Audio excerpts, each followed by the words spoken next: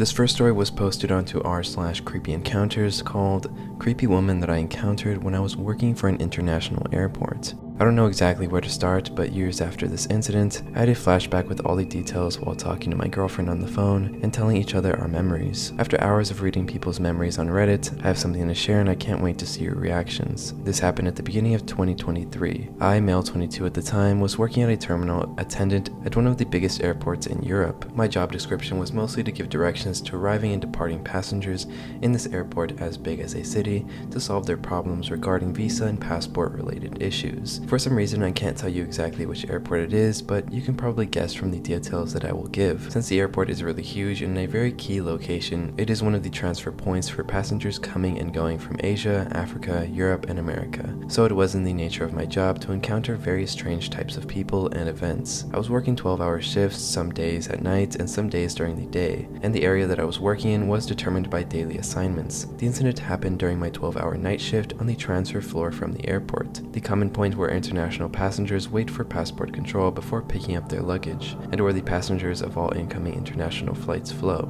Actually, when we work, we are supposed to wait at a fixed point when passengers don't specifically call for us, but it was 3 o'clock at night, and since flights and passenger traffic slowed down at this time of night, I decided to patrol around a bit. I left my station and went to the gate of the only arrival flight at the time of night. I decided to wait there in case passengers needed help when the gate opened. After a while, the plane pulled up to the gate opened and a lot of normal-looking people walked out of the gate and into the transfer center, except that woman, that strange-looking woman who made me feel cursed by the cold January air. She was a brunette in her late 20s, covered in dirt and torn clothes. Her hair was missing in some places, and the hair that was there was rather unkempt and, I think, a bit burnt. When she saw me in my uniform with unusually large pupils, she walked up to me, looking scared and confused.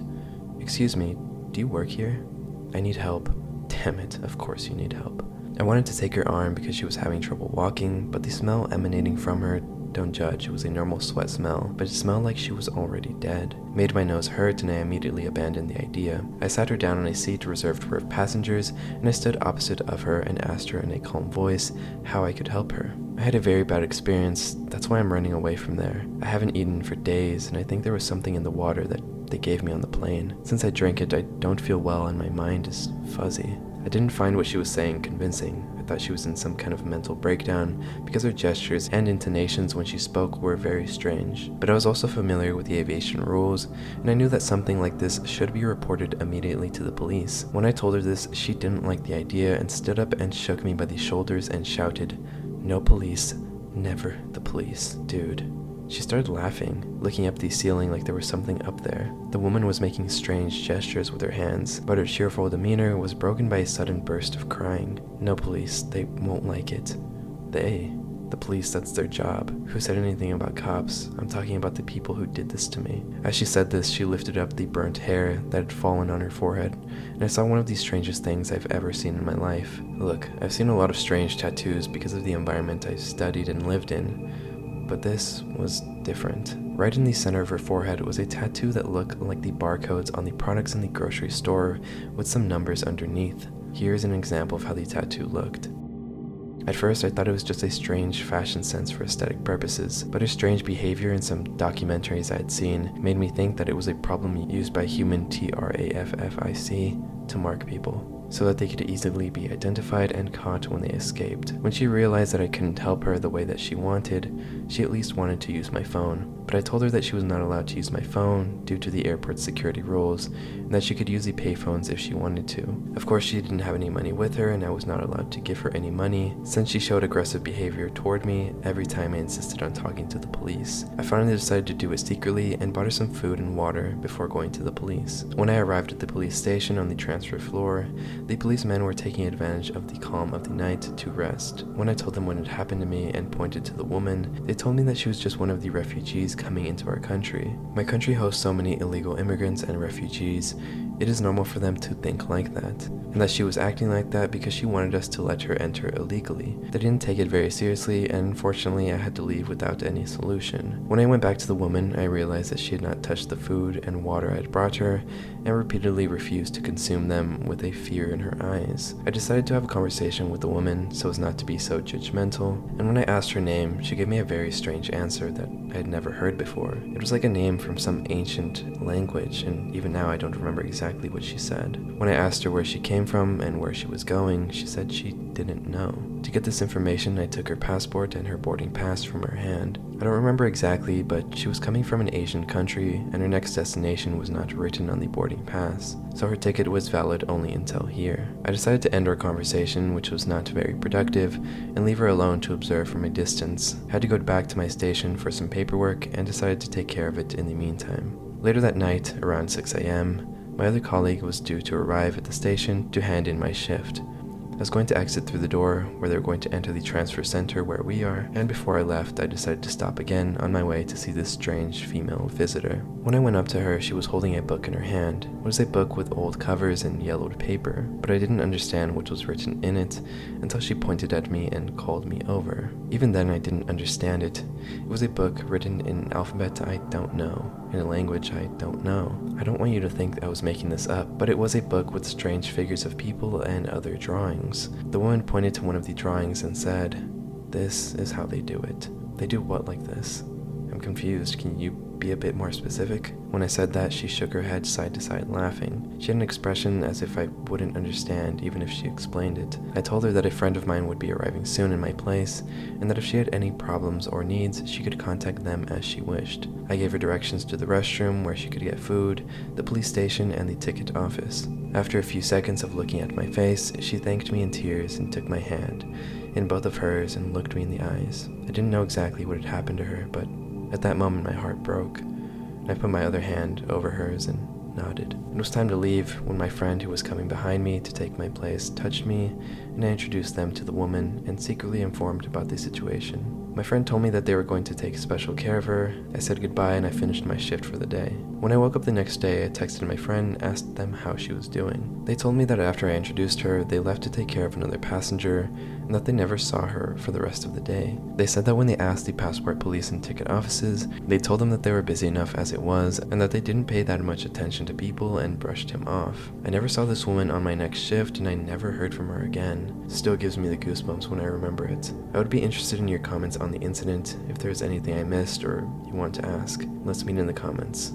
Thank you for reading. This next story was also posted onto r/creepyencounters called Creepy Encounter Near My Home. So this happened around 21 years ago when I was around 9 years old, but I still vividly remember that day. I was with my grandmother and her dog, a big black Great Dane. We were walking on the side of a little country road in the middle of the woods, a 20-minute walk from my house. We used to come here for picking up chestnuts. At a point, the dog went a little further into the woods and I started to follow him. At the same time, a car arrived on the road and stopped. I looked at my grandma and she made me a sign to tell me to stay where I was. I saw her talking with the driver. He looked like a middle-aged man. From where I was, I couldn't hear exactly what they were saying, but I heard my grandma raise her voice. I saw the man open his car door. I was sure he was going to grab my grandmother. I was so scared. She screamed to me to run into the woods, but a big, dark, black shadow ran into the guy. It was the dog. I think he heard the panic in my grandma's voice, and that he understood there was a danger. The guy got scared and quickly closed the door, then got out. I asked my grandma what happened. She just told me that this was a crazy man, and that we should go home through the woods and stay away from the road. She also told me to stay close to the dog. Thankfully, we got home and didn't see that man again. From this day, we never went picking up chestnuts in this area again, and we stopped to do walkings around the house for many years. And we never went walking anywhere else without a dog. I think that's also why I remember this day so precisely. Even if I never saw that man again, he left after him like a feeling of danger around our home for a very long time. A few-minute encounter turned into years of fear. Fun fact, despite his size, the dog was usually a completely harmless dog who got scared of everything, even cats and chickens, but that day he was the bravest dog on earth.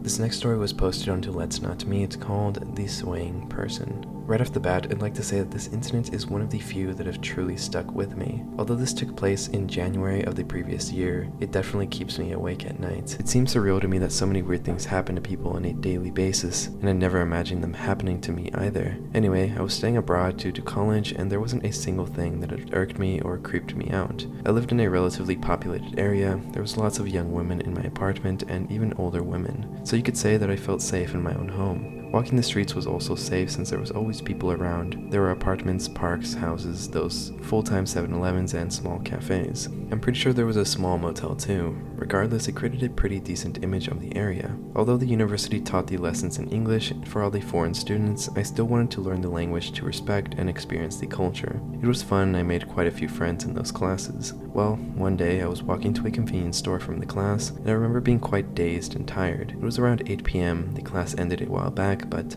since I had the once-in-a-lifetime leisure time, I decided to explore the place. I knew my way around and I was pretty confident about the routes and all, and as time passed, I eventually reached this giant road with some empty plots to the right. Don't get me wrong, it was a residential area and I could even hear noises from a couple of houses. Now this is a little weird, but there's a bunch of houses, but as you keep walking toward the city and all the hustle bustle, there's this entire secluded area of just roads and streetlights. The convenience store was about 4 kilometers away approximately. I was feeling uncomfortable and nervous too, because of the previous incident I had, so I decided to stop and look around. There was nothing, but I decided to start jogging further, while looking side to side and back a little too. Not even 30 seconds passed and I bumped into someone. I felt a feeling of dread rush over me and my hair just stood up. My palms even started shaking and I didn't even lift my head to see who it was. I apologized like crazy, simultaneously backing away and getting ready to fucking bolt out of there like if I was in the damn Olympics or something. The person came in front of me, started walking toward me in little steps, and started moving in this weird swaying motion. It was almost like a cartoon, and while swaying the person just said, "What the fuck? What are you?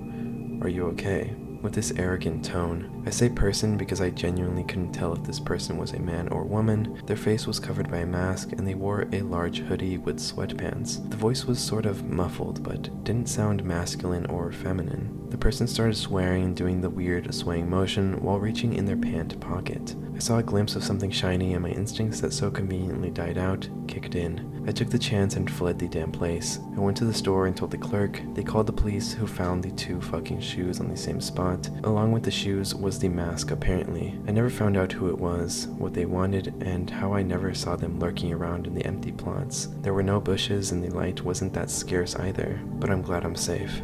Although this happened a year ago, I still feel like I'm not completely safe. I don't know if it's the paranoia or something, but I've been having a really bad feeling since the beginning of the month. Even if I'm with other people or at home with my boyfriend, I feel like I have no privacy.